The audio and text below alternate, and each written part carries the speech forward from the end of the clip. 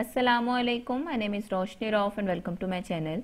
आज की इस वीडियो में मैं वर्डप्रेस की हैंड्स ऑन एक्सरसाइज नंबर 2 का सोल्यूशन आपके साथ शेयर करने जा रही हूँ। कोई प्रॉब्लम हो या कोई कन्फ्यूजन कमेंट सेक्शन में ज़रूर पूछिएगा।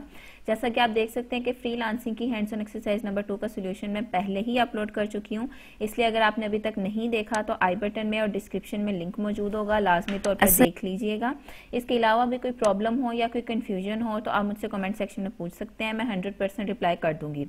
सो चलते हैं अपने आज के काम की तरफ। हैंड्स ऑन एक्सरसाइज का ये सोल्यूशन सबमिट करवाने का आपके पास लास्ट टाइम जो है वो है 2 अप्रैल, मतलब कि 2 अप्रैल तक आप अपने जो सोल्यूशन है वो सबमिट करवा सकते हैं। उसके बाद सबमिट करवाए गए सोल्यूशन के मार्क्स नहीं मिलेंगे। आपको अपना सोल्यूशन MS वर्ड के अंदर प्रिपेयर करना है, मतलब कि माइक्रोसॉफ्ट वर्ड को यूज करना है आपने। और .doc एंड .docs का मतलब यही होता है कि अगर आप माइक्रोसॉफ्ट वर्ड के अंदर कोई भी फाइल क्रिएट करते हो तो उसके साथ ऑटोमेटिकली एक्सटेंशन आ जाती है, तो इसके बारे में आप परेशान मत हुआ करें। नेक्स्ट उन्होंने आपको लर्निंग आउटकम्स बताए हुए हैं और उसके बाद आपकी छोटी सी प्रॉब्लम स्टेटमेंट उन्होंने दी है और वो है create a post in WordPress website and assign a relatable category to your post. First of all आपको पोस्ट क्रिएट करनी है, उस पोस्ट की एक कैटेगरी सेट करनी है, उसके साथ एक फीचर्ड इमेज देनी है। अपनी पोस्ट के अंदर आपको कोई ना कोई वीडियो या कोई ना कोई इमेज डालनी है और उसके बाद अपनी पोस्ट पब्लिश करके आपने स्क्रीनशॉट लेना है और उस स्क्रीनशॉट को आपने माइक्रोसॉफ्ट वर्ड के डॉक्यूमेंट के अंदर पेस्ट करके सबमिट करवा देना है। अब बेसिकली आपके पास जो काम है करने के वो ये है कि सबसे पहले आप पोस्ट क्रिएट करें, ठीक है। अब फीचर्ड इमेज का मतलब आपको बता दूं, आपकी पोस्ट के सबसे ऊपर जो इमेज नजर आता है बेसिकली उसको फीचर्ड इमेज बोला जाता है। अगर न्यूज़पेपर की बात की जाए तो आपको एक बड़ी सी पिक्चर नजर आती है और उसके बाद न्यूज लिखी होती है, सो वो न्यूज़पेपर की उस आर्टिकल की फीचर्ड इमेज होती है, ठीक है। सो अब हम स्टार्ट करते हैं अपना काम। नीचे उन्होंने बोला हुआ है कि आप अपनी एग्जिस्टिंग वेबसाइट के साथ भी काम कर सकते हैं या फिर आप न्यू वेबसाइट भी क्रिएट कर सकते हैं। अगर आपने अभी ऑलरेडी अपनी वेबसाइट नहीं बनाई हुई तो मैं आई बटन में एक लिंक डाल दूंगी, उसके अंदर मैंने कंप्लीटली बताया हुआ है कि किस तरह से वेबसाइट क्रिएट की जाती है। अगर आपने वेबसाइट क्रिएट की हुई है तो फिर वेल एंड गुड, आप उसी वेबसाइट को यूज कर सकते हैं। हैंड्स ऑन एक्सरसाइज नंबर 1 जो वर्डप्रेस की थी उसके अंदर यही काम हमें बोला गया था कि हमें एक अपनी वेबसाइट क्रिएट करनी थी। मैं आज वही वाली वेबसाइट यूज करने जा रही हूँ जो उस टाइम पे मैंने क्रिएट की थी। अगर आप उस वेबसाइट का जो पासवर्ड है वो भूल चुके हैं, जैसा कि मैं भूल चुकी थी, इसी वजह से ये सोल्यूशन अपलोड करने में मुझे थोड़ा टाइम लग गया है। मैं ये जो सी वेबसाइट का एड्रेस तो मुझे याद था बट मुझे इसका जो पासवर्ड था वो मैं भूल गई थी, सो इस वजह से मैं उसको पहले काफ़ी देर तक जो है ना वो पासवर्ड रीसेट करने में मुझे टाइम लग गया। अगर आप पासवर्ड भूल चुके हैं तो कोई इशू नहीं है, आप सिंपली क्या करेंगे, जब लॉगिन करना होता है तो आप /admin लिखते हो, ठीक है। सो यहाँ पर मैं एडमिन लिख के एंटर प्रेस कर रही हूँ। आप अगर अपनी वेबसाइट का जो सा पासवर्ड है वो भूल चुकी हो तो सिंपली आपको कोई प्रॉब्लम नहीं है, आप एक दफ़ा गलत पासवर्ड एंटर करोगे, नीचे फॉरगेट पासवर्ड की ऑप्शन आ जाएगी, उसके ऊपर आप क्लिक करो और आपने जो सी अपनी वेबसाइट जीमेल का एड्रेस दिया हुआ है उस जीमेल का एड्रेस को वहाँ पर एंटर करना। आपके जीमेल एड्रेस के ऊपर एक वो लिंक भेजेंगे, आपने उसको कन्फर्म कर देना है और अपना पासवर्ड दोबारा से सेट कर लेना है। सो फिलहाल के लिए क्योंकि मैं अपना पासवर्ड सेट कर चुकी हूँ, सो मैं यहाँ से अब अपनी वेबसाइट के अंदर लॉगिन कर लेती हूँ। तो जैसा कि आप देख सकते हैं कि मैं इस वक्त यहाँ पर लॉगिन कर चुकी हूँ। ये वही वाली वेबसाइट है जो मैंने हैंड्स ऑन एक्सरसाइज नंबर 1 में क्रिएट की थी और उसके बाद से लेकर अभी तक मैंने इस पर कोई काम नहीं किया, बिकॉज ये मैंने सिर्फ और सिर्फ हैंड्स ऑन एक्सरसाइज के लिए ही क्रिएट की थी। सो आज दोबारा से मुझे जरूरत पड़ गई है इस वेबसाइट की, दैट्स वाई मैं इस वेबसाइट को दोबारा से यूज कर रही हूँ। आपको अगर न्यू वेबसाइट क्रिएट करनी है, आई बटन में और डिस्क्रिप्शन में लिंक मौजूद है, आप कर सकते हैं। उन्होंने आपको बोला हुआ है कि आपको पोस्ट जो है वो एक क्रिएट करनी है। सो सबसे पहले हम क्या करेंगे, पोस्ट के ऊपर जब जाओगे तो इस तरह से आपके पास ऑप्शंस आ जाएंगे। ऐड न्यू के ऊपर आपने सिंपली क्लिक कर देना। जैसे ही आप ऐड न्यू के ऊपर क्लिक करोगे आपके सामने एक बिल्कुल न्यू विंडो ओपन हो जाएगी। आप देख सकते हैं ये न्यू विंडो जो है वो मेरे पास यहाँ पर ओपन हो चुकी है। सबसे पहले तो आपको अपनी पोस्ट का टाइटल लिखना है, मतलब कि आपकी जो पोस्ट है वो किस चीज से रिलेटेड है। सो बेसिकली मैं यहाँ पर इस पोस्ट का टाइटल कुछ भी लिख सकती हूँ। मैं यहाँ पर इस पोस्ट का टाइटल लिख देती हूँ क्योंकि रिसेंटली जो वर्चुअल यूनिवर्सिटी का रिजल्ट आया है तो उनके अंदर ये बहुत ज्यादा क्वेश्चन पूछे जा रहे हैं, that what is the difference between CGPA and effective CGPA। ठीक हो गया, what is the difference between CGPA and effective CGPA, ये मैं यहाँ पर लिख चुकी हूँ, ये मेरी पोस्ट का टाइटल है। अब अच्छा उसके बाद हम देख लेते हैं कि हमें नेक्स्ट करना क्या है। पोस्ट हम क्रिएट कर चुके हैं, असाइन अ रिलेटेबल कैटेगरी, उन्होंने बोला कि आपको इसको एक कैटेगरी में डालना है। अगर आप कैटेगरीज ऑलरेडी बना चुके हुए हैं तो आपको कोई इशू नहीं होगा, आप सिंपली यहाँ से अपनी, ये देखें मैंने एक कैटेगरी बनाई थी हैंड्स ऑन एक्सरसाइज की, वो यहाँ पर शो हो रही है।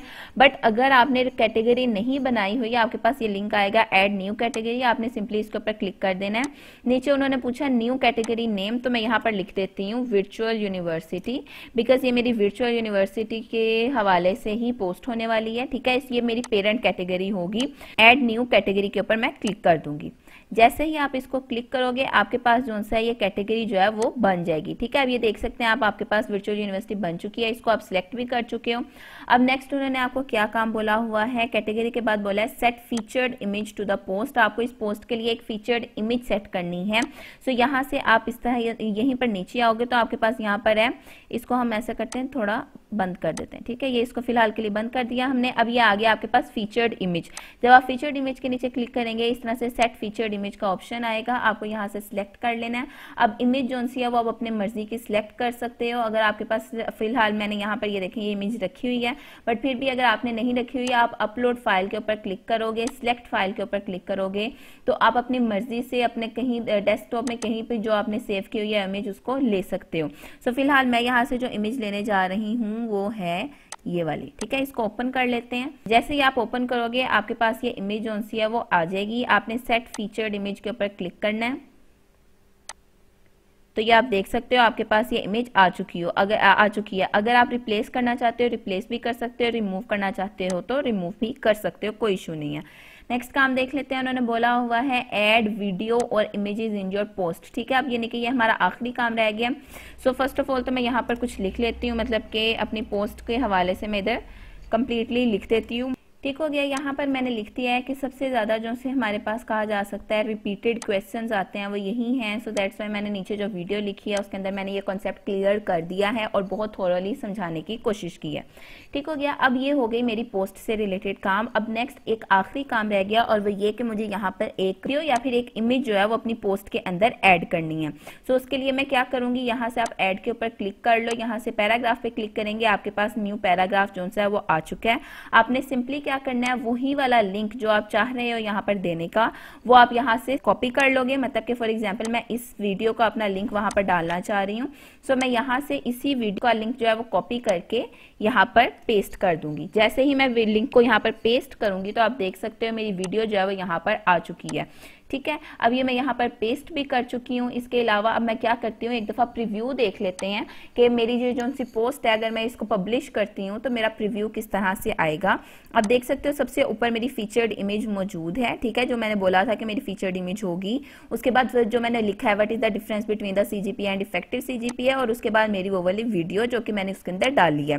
इसके अलावा भी अगर कोई प्रॉब्लम हो या कोई कन्फ्यूजन हो आपने कमेंट सेक्शन में मुझसे लाजमी तौर पर पूछना है। पोस्ट कंप्लीटली मैंने आपको क्रिएट करना सिखा दी है।